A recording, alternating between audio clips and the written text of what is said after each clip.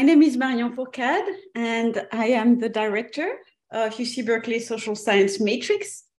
And today I am really delighted to welcome you to our first Matrix on Point of the year.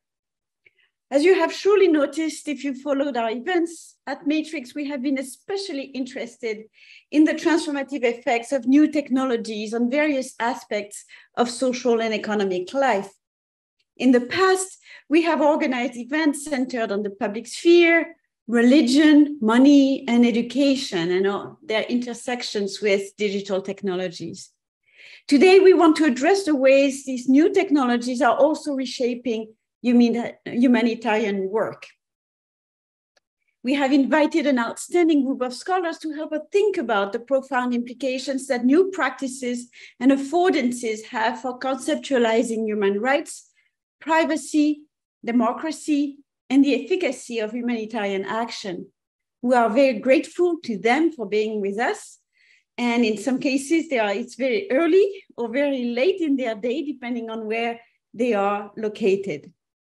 We would also like to thank our co-sponsors for this event, the Human Rights Center at Berkeley Law and the UC Berkeley School of Information. Now, I would like to introduce our moderator. Laurel Fletcher is clinical professor of law at UC Berkeley School of Law, where she directs the International Human Rights Law Clinic. She's active in the areas of human rights, humanitarian law, international criminal justice, and transitional justice.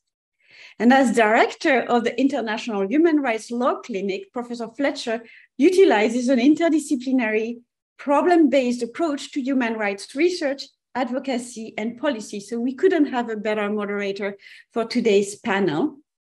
And without further ado, let me now turn it over to Laurel. Thank you for doing this, and I really look forward to the whole event. Thank you. Thank you so much, Marion. It's a pleasure to be with you today and to moderate this first panel in the Matrix on Point series.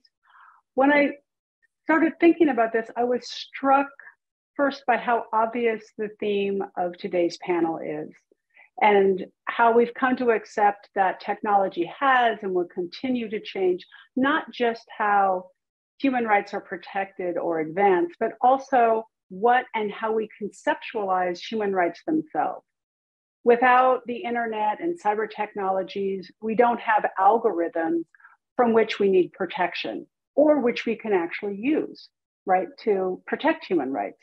Without the internet, activists cannot connect instantaneously with an international audience to disseminate information. And thus, our conception of the right to information has expanded because of changes in technology. These were not questions that the human rights movement considered much, if at all, even just 10 years ago. I remember when the NGO Witness was founded in 1992. Its aim was to equip local activists with the tools to document human rights violations in real time, right? That sounds so important. What were those tools? Wait for it, video cameras, right? Like video cameras with real film. And I remember thinking, that's kind of catchy, but it's never going to take on. We're going to continue to use pen and paper and go to the field and take our interviews, and that's how we're going to document, right? How quaint. Then came Facebook, YouTube, etc. And human rights began to change its relationship to technology. Activists, academics, technology industry leaders reached out in new ways to each other to get a handle on how technology was impacting human rights for good and for ill. So RightsCon, the major international human rights and technology conference, which first convened in just 2011 with 400 participants, last year had more than 9,000 attend. So I think this all points to the pace of change and the human rights movement's attention to the impacts of technology are accelerating. 10 years ago, the Human Rights Clinic did a project with the Human Rights Center on how to introduce digital evidence before the International Court. At that time, that was our first project in the Human Rights Clinic that centered on technology and human rights. So fast forward to our docket today. We released last year a 10-country study exclusively of digital violations, study of how the online right to freedom of expression had been violated in 10 different countries. We work on illegal electronic surveillance of human rights defenders. And the documentation these days of human rights violations comes first and foremost through Twitter. So technology touches literally every aspect of our human rights docket and how we do and think about our work. So it's against this background that I'm so pleased to introduce our panelists and begin our discussion on humanitarian technologies. Our speakers will illuminate current issues in the field, enriched by their deep expertise. I will introduce our panelists in the order in which they will speak. So first, Fleur is professor in the Faculty of Law and Justice at UNSW Sydney, working in international law, legal theory, and law and technology. She is also an Australian Research Council Fellow and from 2021 to 2024, a visiting professor at the University of Gothenburg, Sweden. She's published 4 books and has a forthcoming monogram with Oxford University Press entitled #Help, Digital Humanitarianism and the Remaking of International Order. Our second speaker is Daragh Murray, is a senior lecturer at the University of Essex Human Rights Centre and School of Law. He was recently awarded a UKRI Future Leaders Fellowship for the project, What Does Artificial Intelligence Mean for the Future of Democratic Society? Examining the social impact of AI and whether human rights can respond. You can't get more topical than that, Daragh. This 4-year interdisciplinary project began in January 2020 with the project, and the project team will draw on the expertise of human rights law, sociology, and philosophy. Daragh's research expertise is in international human rights law and the law of armed conflict, and he has a specific interest in artificial intelligence and other advanced technologies. And finally, Wendy Wong studies global governance. She's particularly attentive to how non-state actors, for those of you, I want to de-jargon this. So non-state actors are non-governmental organizations, civil society actors, social movements, and corporations, how all of those players govern at the global and domestic level. Her areas of interest are emerging technologies like artificial intelligence, big data, human rights, and humanitarian assistance. Dr. Wong has written 2 award-winning books, penned dozens of peer-reviewed articles and chapters, and is currently professor of political science at the University of British Columbia, Okanagan, which is the Silex Okanagan Nation Territory, and Principals Research Chair. She's currently on leave from the University of Toronto, where she is a Canadian Research in Global Governance and Civil Society and Professor of Political Science. So with that, let's start with our first panelist, Fleur Johns. Thank you so much, Laurel, and thanks to you and to Marion for the introduction and invitation to be part of this discussion, and Julia Cizek and Chuck for putting together things behind the scenes. It's such a pleasure to be here speaking to you from the unceded lands of the Bedegal and Gadigal people of the Eora Nations in Australia. Let me just share some slides that I'm going to be speaking with today, just to give you some of the visuals. So I'm going to be sharing just a small slice of some observations and arguments that are more fully developed in the book that Laurel kindly mentioned, which is coming out in February 2023, pictured here on digital humanitarianism and the remaking of international order.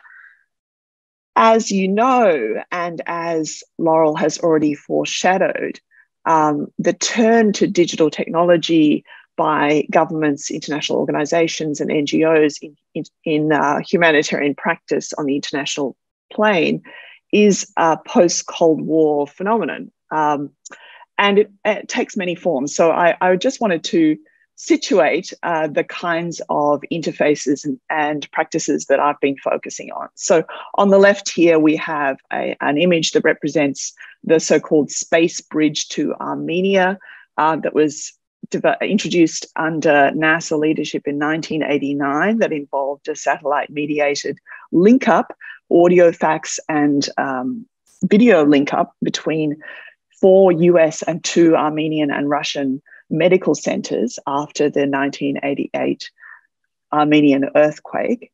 And below that, we have a visual representation of Microsoft's role in 1999 in the Kosovo conflict, where they participated with UNHCR in refugee registration on the ground, producing 100 registration kits, which you can see depicted here, which each included a laptop computer, a digital camera, and an identity card printer.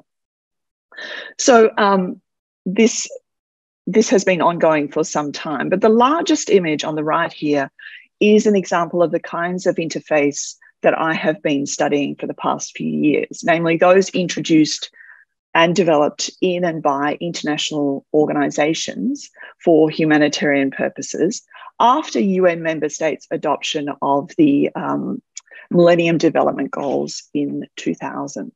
And further after the adoption of the Sustainable Development Goals in 2015, when humanitarianism came to demand more than ever data gathering and analysis using digital technology. So the image here is of Hunger Map Live, which is the product of a partnership between the World Food Programme and the Alibaba Foundation that was forged in 2018.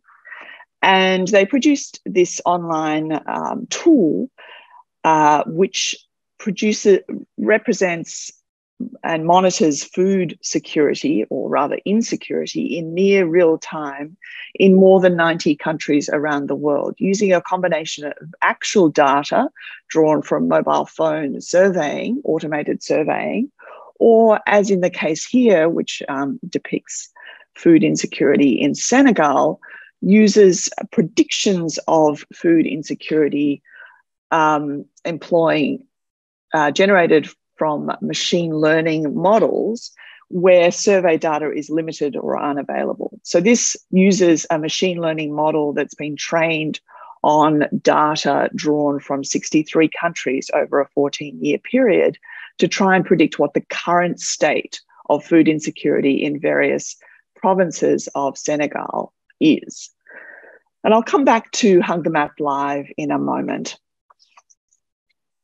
So the broad claim is that that digital humanitarian interfaces like Hunger Map Live are not just putting new forms of quantitative and qualitative data in the hands of humanitarian professionals, but they're also transforming the humanitarian episteme. And I want to focus on one particular aspect of that transformation in the few minutes today, which is the change in the register of emergency. And this is significant because of the extent to which law and politics throughout the modern period has, as you know, been conducted in significant part in the register of emergency or emergency response.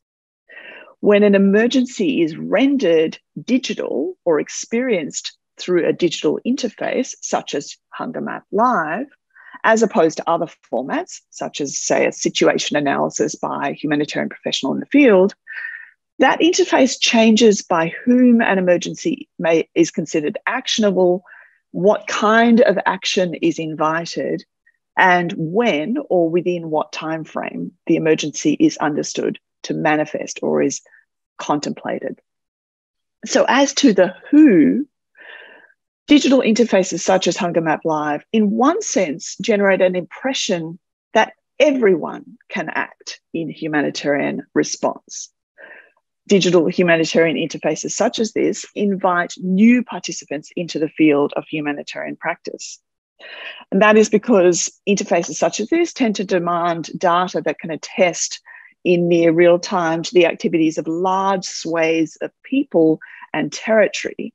And to date, nowhere has a more expansive infrastructure been built for the extraction, accumulation, and analysis of such data than that created and controlled by commercial data platforms and device manufacturers. Accordingly, commercial actors have come to seem indispensable to contemporary efforts to confront international humanitarian emergencies, hence Alibaba Foundation's involvement in Hunger Map Live. Now, of course, commercial actors have for centuries been involved in humanitarian practice, but it is their centrality and indispensability that is novel. At the same time, many digital humanitarian interfaces incorporate crowdsourcing elements. Although this is not a feature of Hunger Map Live, there are many other illustrations where this is prominent. And this has prompted the advent of the so-called armchair humanitarian, who can participate on a voluntary basis in what we might think of as humanitarian piecework, such as labeling data as part of a humanitarian mapathon run by organizations like the Humanitarian OpenStreetMap team. And so this creates that impression that everyone can be a humanitarian. As one of the champions of developments in this area, Patrick Meyer, has written, all you need is a big heart and access to the internet. At the same time, these digital interfaces also create an impression that no one is directly or primarily responsible in some sense. The very profusion of data seems to yield any number of reasons why action beyond information gathering should be deferred or distributed elsewhere. There is never enough data at hand. There's always the prospect of more or improved data on the horizon that might make humanitarian response better informed, better targeted, or better received. In their perpetual incompleteness, digital humanitarian interfaces seem to offer as many reasons for people not to assume responsibility for humanitarian response as they invite new participants and forge new pathways, potential pathways for action. As to the what, digital humanitarian interfaces are noteworthy for rendering the emergency informational. This is because they tend to frame humanitarian emergencies as problems to which they seem like solutions. And let me give you an illustration of this. This is from another UN collaboration that resulted in another online interface called HazeGazer. This resulted from a collaboration between the UN, or an initiative within the UN called UN Global Pulse, and the Indonesian government, which involved producing a digital interface, briefly depicted here in miniature, that mines social media and other data sources to try to understand, or help the Indonesian government understand, how people are affected by haze, that is serious air pollution, in hotspots around the Indonesian nation. Now, having adopted over many decades policies to try to address the premature death and health problems that have long been associated with the smoke produced by peat burning and illegal logging throughout Indonesia, the Indonesian government has, in this collaboration and in producing this digital interface, which is now incorporated in the President's Situation Room in Indonesia, they have succeeded in making haze into a problem of informational deficiency, on which they are demonstrably taking action by developing tools such as this, rather than a problem of, say, economic dependence on the mining and palm oil industries. So the problem becomes that they have not previously had sufficiently comprehensive or sufficiently timely data on how people are experiencing or suffering from the effects of haze, and this digital interface allows them to remedy that problem. So it's in this sense that the emergency is rendered informational when it is experienced and represented and analysed through a digital interface. As to the when, digital interfaces modulate the temporality of emergencies, that is, the time frame within which they are perceived and analysed. In the first instance, they do so by filling up the present. When perceived through an interface such as Humanitarian, such as Hunger Map Live, the emergency is forever emergent, always in the process of materializing as more data is gathered and the interface is continually updated. Users are invited by interfaces such as these into a posture of chronic waiting, from which the digital humanitarian interface offers some relief. It is as if the digital interface says to the user, wait, there's more to come, but I will do some of the waiting for you. I will be continually vigilant around the clock. I will assume some of the burden of this chronic waiting. As to the future, there is, of course, always a lot of talk of promise and future developments amid work on digital humanitarian interfaces. But this futurism tends to be foreshortened. The emphasis is overwhelmingly on tinkering with emergencies' existing or emergent elements and trying to make something of those incrementally and iteratively, a practice of endless optimization of current data and emergent data. The sheer mass of data available in real time encourages a tendency to try to work in the near future with what you have rather than trying to change or question it. Now, there is, of course, also an accompanying rhetoric of much longer futurism, the long-termism, although I won't speak to that now. I'm happy to address that in Q&A if people are interested. As one of my interviewees engaged in humanitarian interface development put it, the basis of our approach, and I'm quoting now from an interviewee, the basis of our approach is incrementality. You only build the increments that you know aren't being built, and you never build ahead. So let's go back to Hunger Map Live to get a sense of the way in which the emergency is being rendered in these new forms, and the humanitarian interface, the humanitarian episteme is being transformed.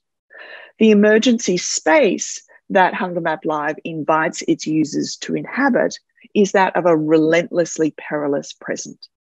It narrows the decision-making aperture to direct attention towards measures that might move selected subnational zones from red to green in near real time.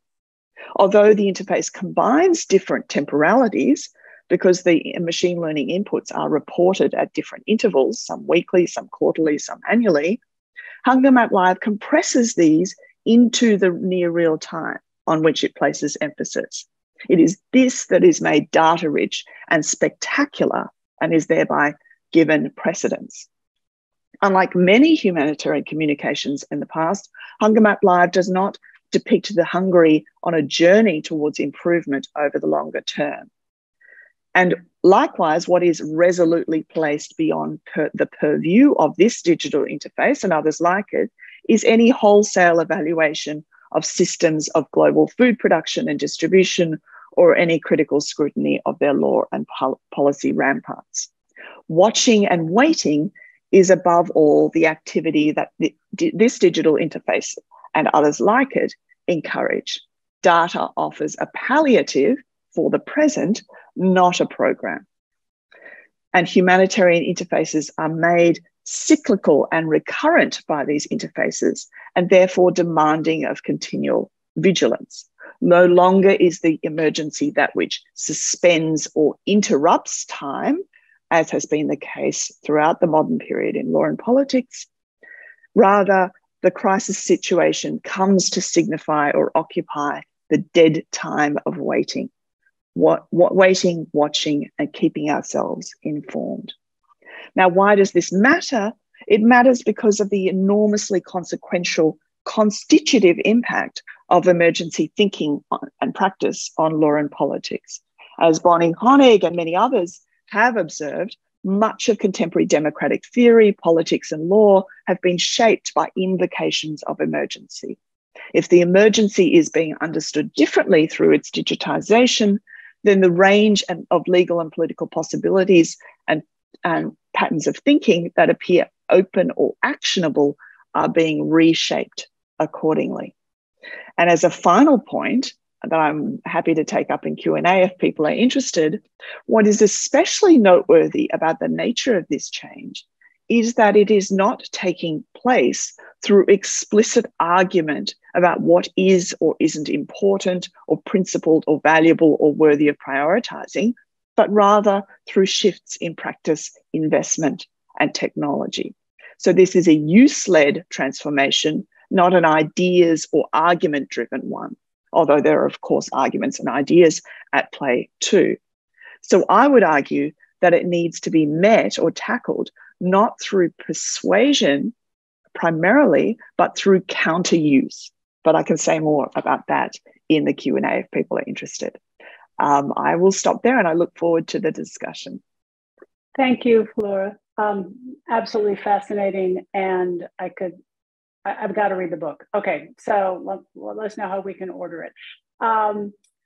So speaking of Q&A, thank you for the plug, Fleur. Yes, all of you participants out there, I've got like a gazillion questions right now, but we want to hear from you. So please use the Q&A feature so that we can have a nice, robust queue going for our discussion. But before we get there, I'm going to turn it to Daragh Murray to present for your presentation. Thank you. Brilliant. Thank you all very much for having me. It's really nice to be here. I'm sorry I'm coming to you from a horror show. I'm in London and I haven't been in the office this late ever. So I was totally unaware about what the life was like so far. Apologies that it looks a bit strange. I think my talk might map quite nicely after Fleur's. To be honest, I found it quite difficult to prepare a topic for this talk, partially because it's past my bedtime and I was worried about being incoherent, which I still am. But also, this is such a huge area, you know, where do you start with tech and humanitarian action? But Julia gave us a prompt when she was inviting us to the talk, and she said to think of something in our research that surprised us and talk about that. And for me, came across something in my work that shocked me. And so I want to talk about that, although I won't name any names. Essentially, a few years ago, I was on a high-level panel with about tech and humanitarian action with a number of very senior UN representatives of UN agencies, representatives of humanitarian organizations, and so on. And the focus was on using advanced technologies to facilitate humanitarian assistance. What shocked me was the implicit understanding that because their intentions were good, that was sufficient. And there was really inadequate consideration given either to the need to adopt new technology or its potential impact. And I know that might not be too exceptional, but it was pretty shocking given the specific context that we're in. Now, inevitably, a more critical approach has been adopted in the years since, but it did get me thinking about how to evaluate potential harm in a humanitarian context. And that's what I want to talk about today. So specifically, I'd like to focus on what a due diligence framework might look like for humanitarian actors. And in proposing this framework, I draw on international human rights law as my discipline, but also work I've done in other sectors like policing. Sorry, make sure my slides work. Yep. I'll start with a few assumptions. And the first is that the do no harm principle is a good thing, but it's often more difficult than we think. And I think this is something that we fail to acknowledge sufficiently. Planning, anticipating impacts is really, really very difficult, particularly in this context, you know, in an advanced technology context, as we're often dealing with something new. It is the case that in some cases, tech will straightforwardly replace older analog processes, but in other cases, particularly when advanced analytics are involved, we're entering into a new era. You know, we're doing something entirely new. And what that means is that we don't understand or know the full implications of what we're doing, particularly as some of those implications may be almost imperceptible in the short term, but very profound in the long term. An example might be digital surveillance. And so what will the impact of digital and so traceable cash be on the informal sectors? You know, we're populations reliant on informal sectors in the informal economy to make to make ends meet and to survive in a humanitarian context? And then how does the introduction of digital technology affect that? The second is, I guess, an obvious point to a degree, but I'm pro-technology. I'm a reformed computer scientist, so I'm very interested in technology. And I think we should absolutely be thinking about how we should use it in a humanitarian context. And we'd be irresponsible not to do so. You know, there's so much potential there that it would be mad not to think how we could improve the situation. But I guess, kind of building on Fleur's talk, technology isn't the answer to everything. Sometimes traditional approaches might be good. Sometimes, even though technology may improve efficiency or service delivery, the associated harms means that we just shouldn't use it. So in thinking through a due diligence framework, what I'm focused here is on thinking through the initial thought process. So in a pre-deployment or a pre-design or development of technology context, what are the things that we should take into consideration to ensure that we develop technology in a, well, for want of a better word, in a human rights compliant manner? And if the decision is made to deploy, what safeguards should we take into place? How should we approach it? You know, how should we circumscribe the circumstance of use? The framework itself is based on human rights law, but human rights law does not apply straightforwardly as a matter of international law to non-state actors or to humanitarian organizations or international organizations.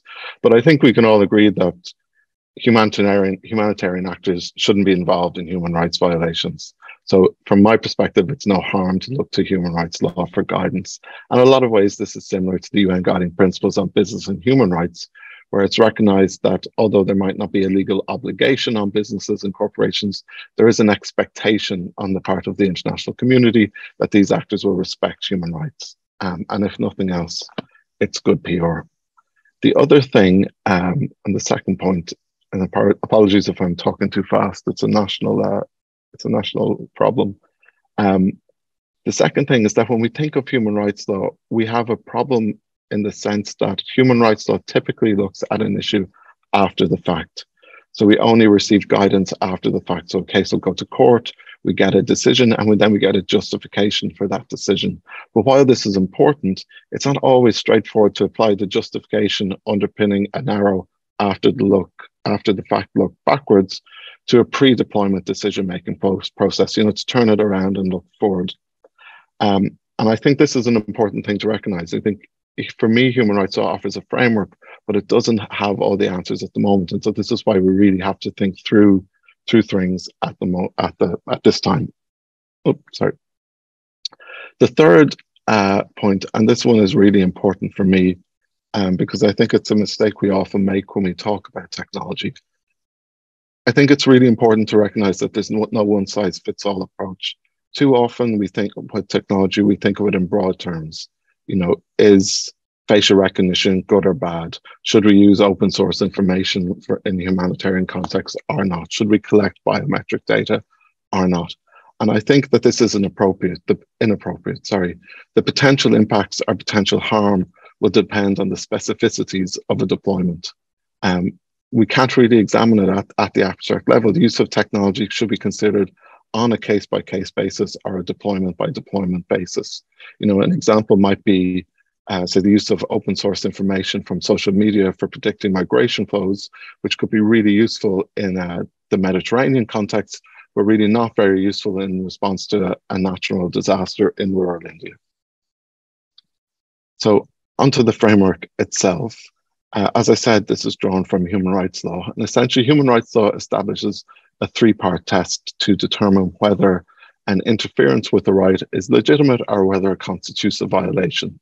The three components of the test are that it must be in accordance with the law, it must pursue a legitimate aim, and it must be necessary in a democratic society.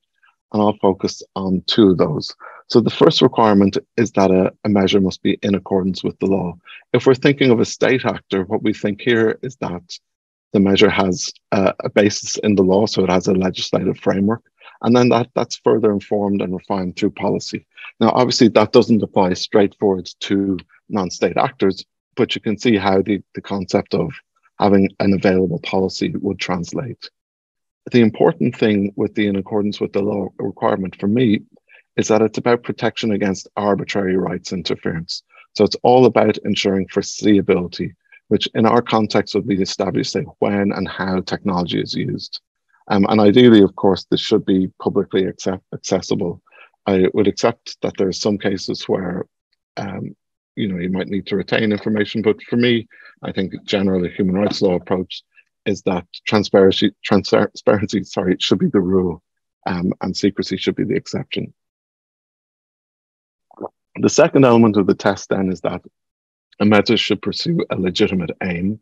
And this doesn't really map on, we don't think of humanitarian actors protecting national security or public order, but the assumption would be that they're acting in good faith. The third component then is the most important, I think, and this is the concept that a measure must be necessary in a democratic society.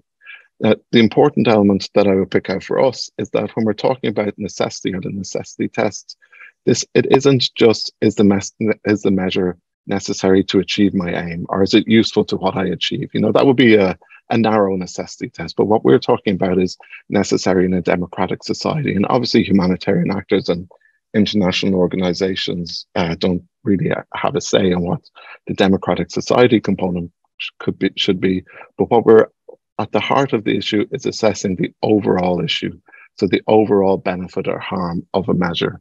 And so what this is, it centers around resolving the competing interests at play. And essentially the competing interests are the claimed utility, which might be delivering a certain product, delivering results, about the promotion and protection of human rights, versus the potential harm. And what the necessity test does is allows to weigh those.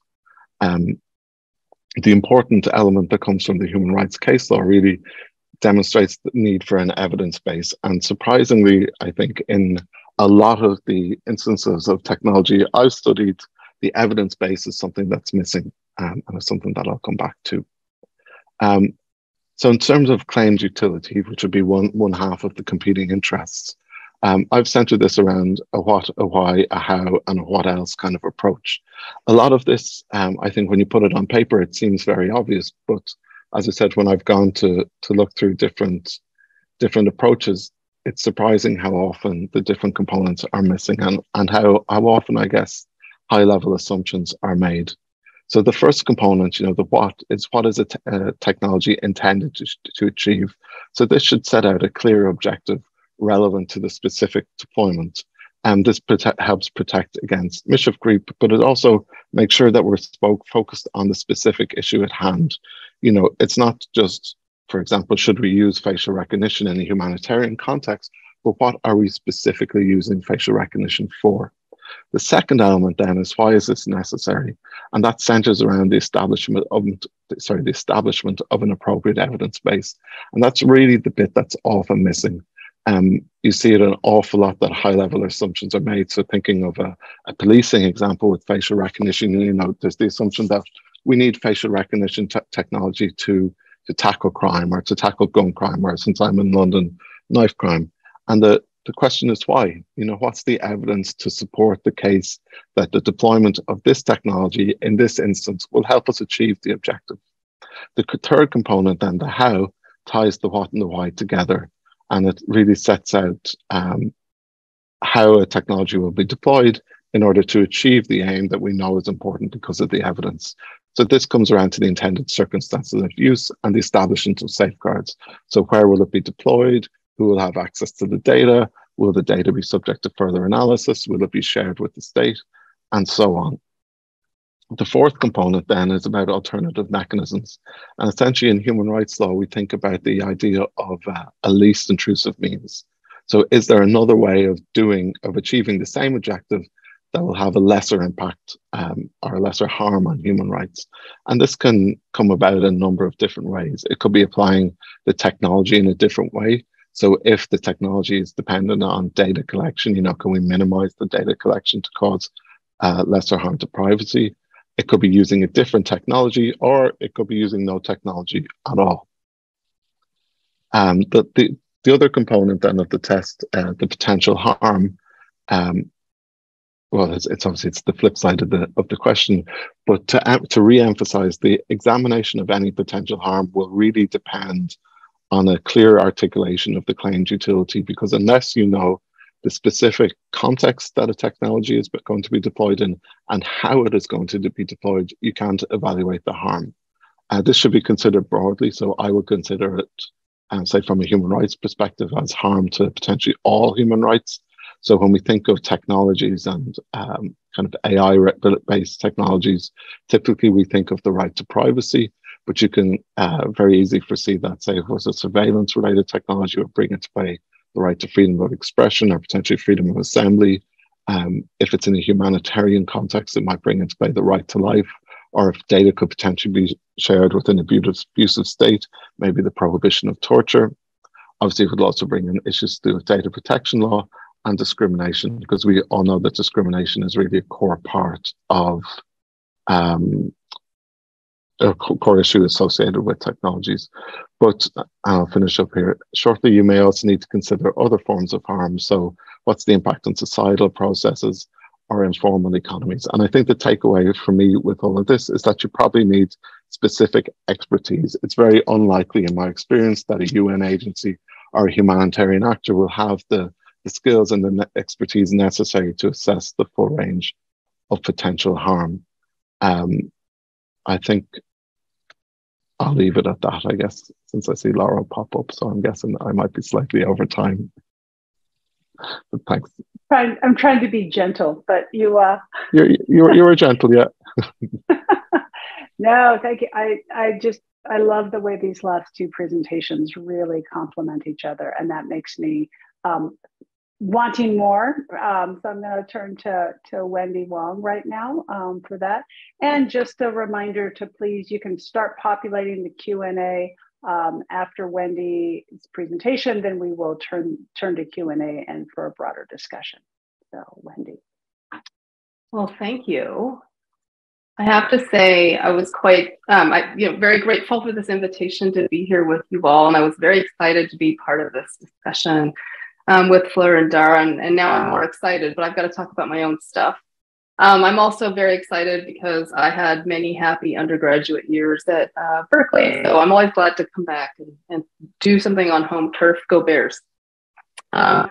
So today, I think my talk is a little bit different, but very complementary to the other presentations that you've heard, because I'm going to be talking about or looking at some of the problems that datafication poses for human rights, and why we have to focus our energies on the fundamental values that human rights are trying to protect if we are going to enjoy human rights effectively in the digital age. So my comments are coming from a general audience book I'm working on that is going to be published by MIT Press next year with the working title, We the Data.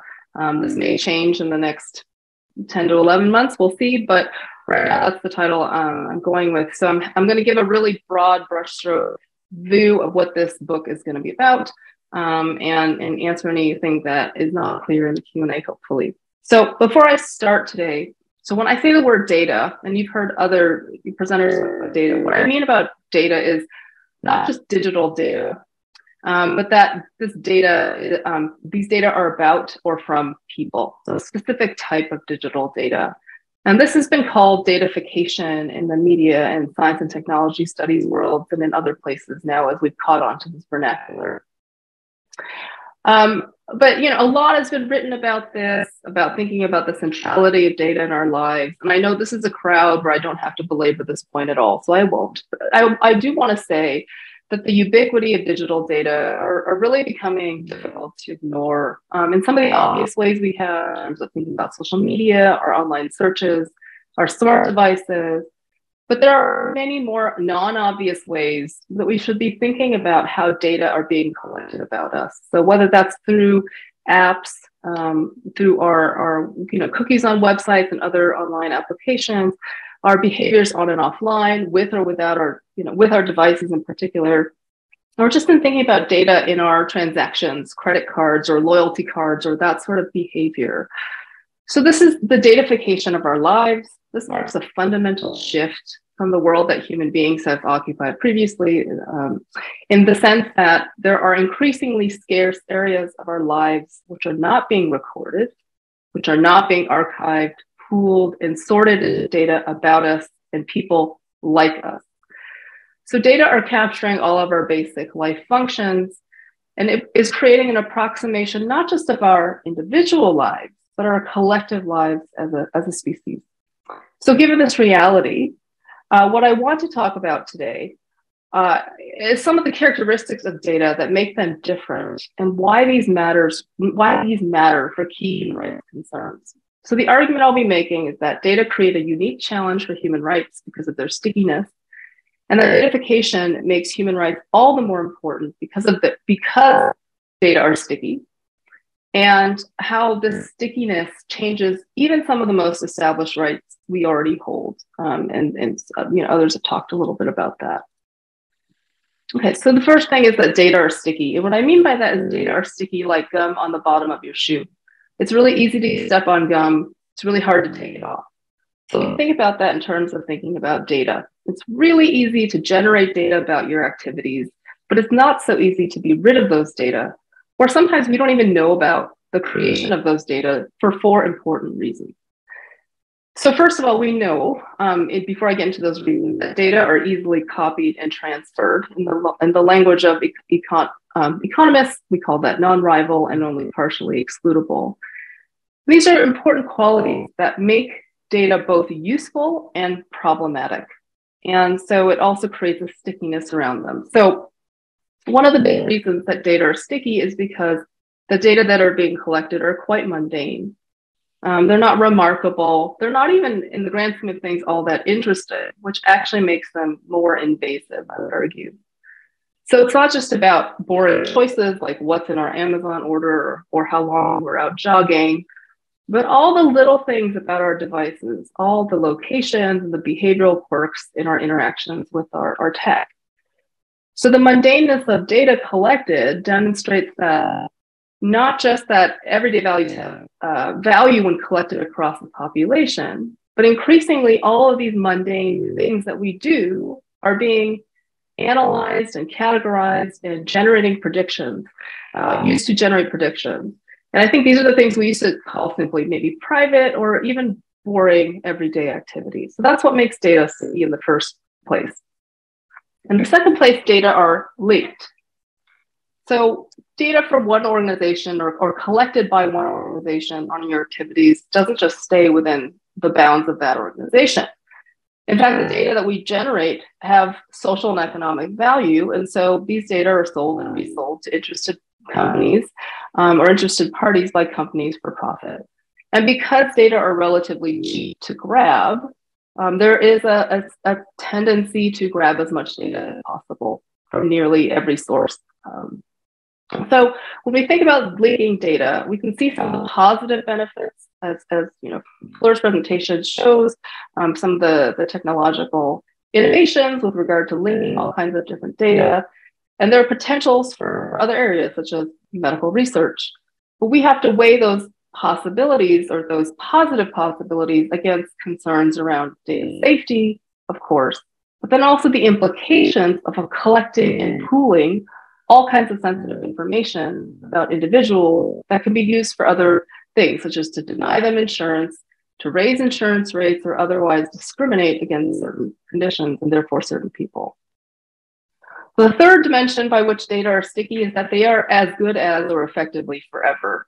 And that's because of what I said at the outset, right? Which is that data about our lives can easily transfer between users. It's easy to copy, it's easy to replicate. It's very difficult to verify deletion of data, even after we close accounts or we ask data be deleted because of the fact that that data are easily copied and transferable. So it's effectively forever.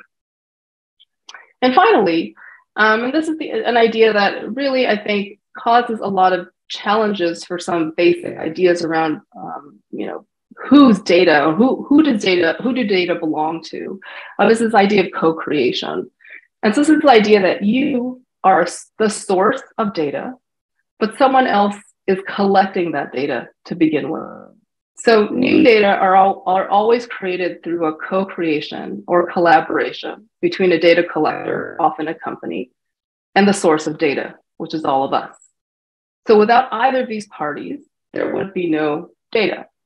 And so this co-creation causes problems for thinking about, especially in human rights terms, whose data these are. Are they yours? Or are they the companies? Or is there a way to think about some sort of split? Beyond the sort of data source and data collector distinction, I also want to draw attention to the fact that many of the data that we think of as, quote, personal, are actually very collective in nature. So whether we think about this explicitly, such as when someone posts a group photo with you in it, or the way that data are sorted to create categories of people like you. So when data about us are created, they're not being created in isolation, and they have both collective and individual implications. So that's really the 4 reasons why data are sticky. And so now I want to talk about how we can apply human rights to think about some of the human implications of datafication. So human rights are a huge topic, and like any big topic, they're hard to fit into a box. And the basic definition, of course, is that they're the rights one has for being human, and they've become so central in the discourse of democratic and global politics that some people have labeled human rights the lingua franca of international politics, or the basis of state sovereignty and state legitimacy. So since some of us in this audience are human rights lawyers or scholars, we'll all be familiar with the specific protections to which we're all entitled by law or declaration.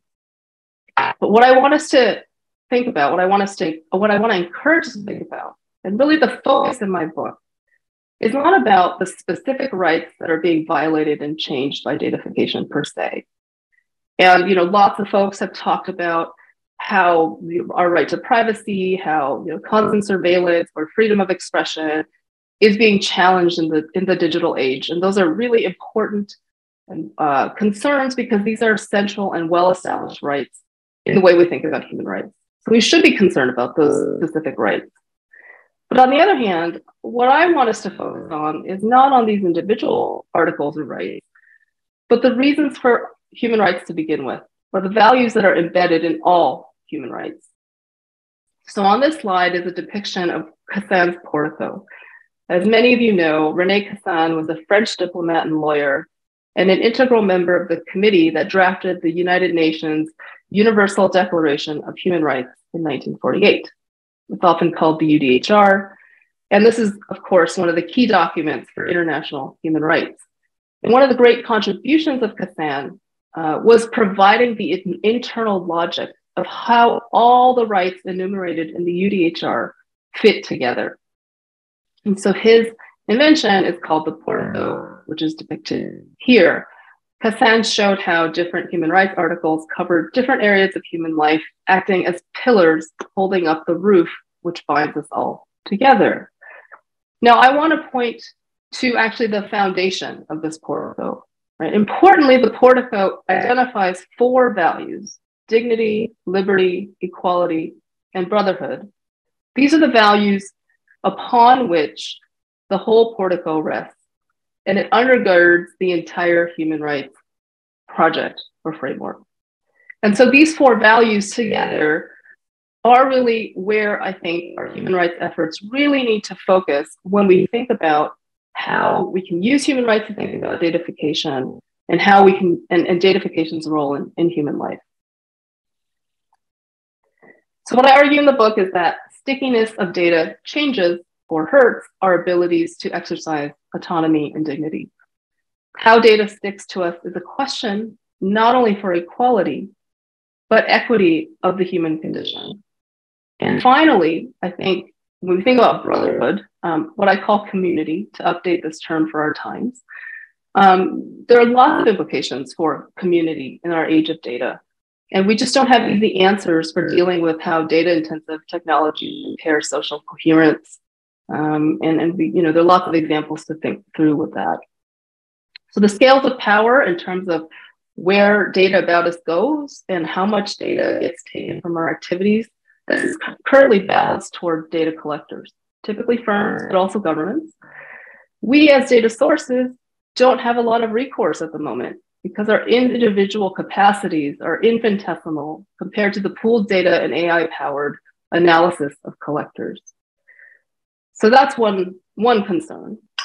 We also have to come to terms with the collective nature of data. and how individual choices for what we might think of as our data have implications for many others who may not agree.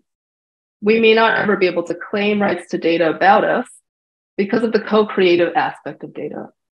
And also because some data are simply inherently shared. So think about DNA and the millions of people who have used services like 23andMe, and their millions of relatives who may or may not know about this use. But those data now exist. But I argue it doesn't have to be this way necessarily. One factor that must be developed in the book, and I talk about this in the book, is the right to data literacy, just as we have in terms of the right to education and what it means, or what education means in terms of linguistic and numeric literacy. So I argue that having a right to data literacy means we are going to be recognizing how important data have become to our species and how integral it has become in our lives. So data literacy has to do with understanding how data are created, what kinds of social, political, and other values are embedded in data, and the implications for data usage for us as individuals. Now, following on this idea of data literacy, I think we need to consider the true significance of private entities, corporations like Meta, explicitly making human rights affecting decisions about what happens on their platforms. So beyond the rules and the way that they govern, the algorithms govern what we see, Meta also has an oversight board. And this oversight board explicitly states that its goal is to protect freedom of expression on all of Meta's platforms, which includes Facebook and Instagram. But if you look at the cases that appear before this board, there are actually a multiplicity of rights that these decisions end up touching on, which shows how interdependent human rights are. And they're not piecemeal. And so to think about how we need to think about these rights not in isolation, just freedom of expression, but also thinking about how other rights are affected because of the companies that serve as the platforms or serve as platforms for how we communicate. And so these are really important implications as big tech become global governors of human rights through their technologies. But at the same time, they don't have the same official roles or status when it comes to obligations to protect human rights as states do. So this is a big concern. And my final concern is about the fact that data are practically forever, at least insofar as we can't verify that they aren't. And so the implication is that we have to think about the human implications for having these data floating around about our very most mundane behaviors, and that these technologies are already out there there are technologies already out there for recreating people based on data about them. And so this is not something that's going to go away, and will remain a question we have to grapple with. So, thanks. Thank you. And thanks to all the panelists. This is really a feast of ideas. So I invite everyone to turn their cameras back on. And we have some great questions that we'll get into in just a moment. I wanted to open it up first and let the panelists just respond to a general question, which is, it seems to me that a current that runs through all of your presentations is is this tension between our cognition and individual agency and the problems that data are creating as they intersect in our lives. Whether it's, who controls artificial intelligence, who has this data, how we even, Fleur's presentation was so provocative, how we, cognitively, how we even understand how data is shaping how we think about things. Maybe we may need some additional interventions to even understand what it is we are no longer seeing and how our understandings of things are narrowed. And so it's a very broad question, but I would invite the panelists to respond from your perspective of this issue of at what levels do you think would you prioritize interventions? Is this about giving individuals greater information and control over data? Is this, is the intervention, do we need different kinds of regulation so that individuals are protected from, from our own ignorance or or disregard for what it means not to click that box and say, don't track my location, right? I mean, generationally, very different sensitivities around privacy with maybe an inadequate understanding of what that happens. And then third, at the international level, because of the portability and because of the multiplicity of institutions that really are involved in government, you know, how do we prioritize thinking about that? And as a final caution, please avoid answers that say we need to do all of those things. If you had to, you know, where from your perspective should the priorities be? And so hopefully you have different priorities, and that will lead to some interesting responses. And any one of you can start off.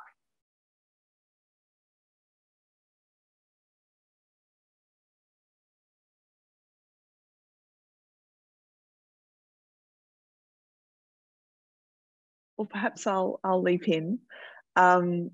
So I don't have a good answer, Laurel, because these are vast questions. And as Daragh said, it's difficult to address them in the abstract, that different applications and different manifestations of these transformations really suggest different answers. But I'm thinking of the sort of scale of the response.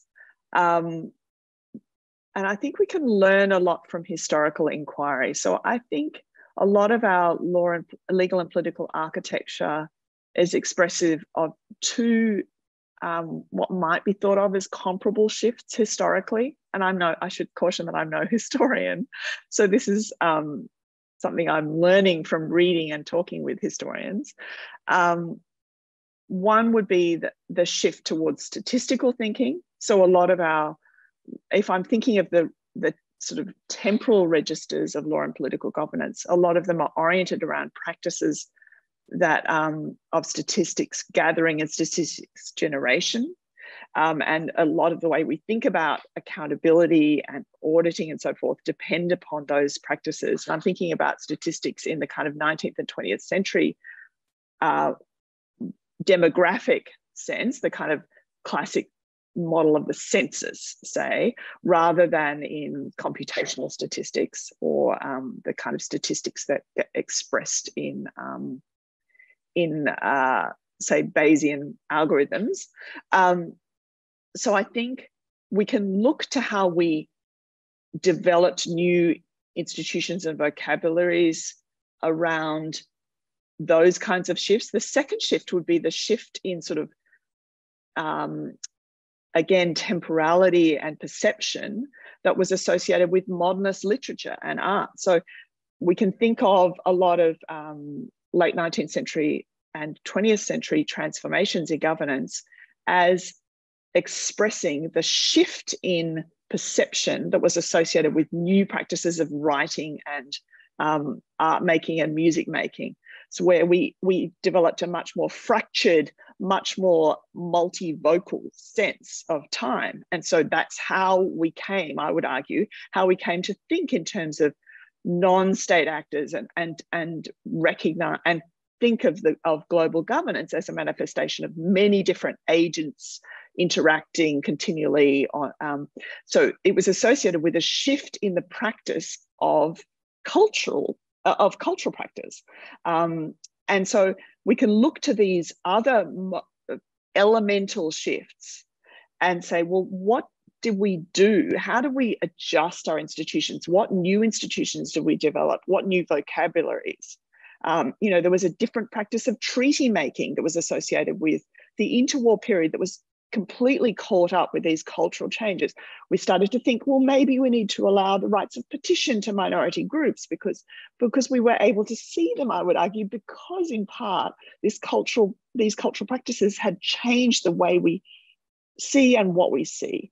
So I don't think of property, I mean, obviously property and ownership are key, but I think we need to be thinking on this sort of scale of transformation, that it's not just about developing this measure here or this kind of form of consent to or this corrective, that it's really a wholesale shift.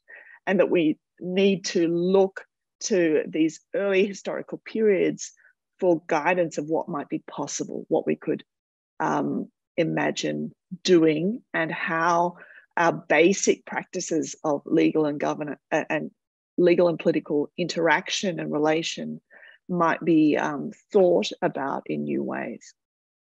So it is really the question, the answer that you said you didn't want, which is we need to change everything.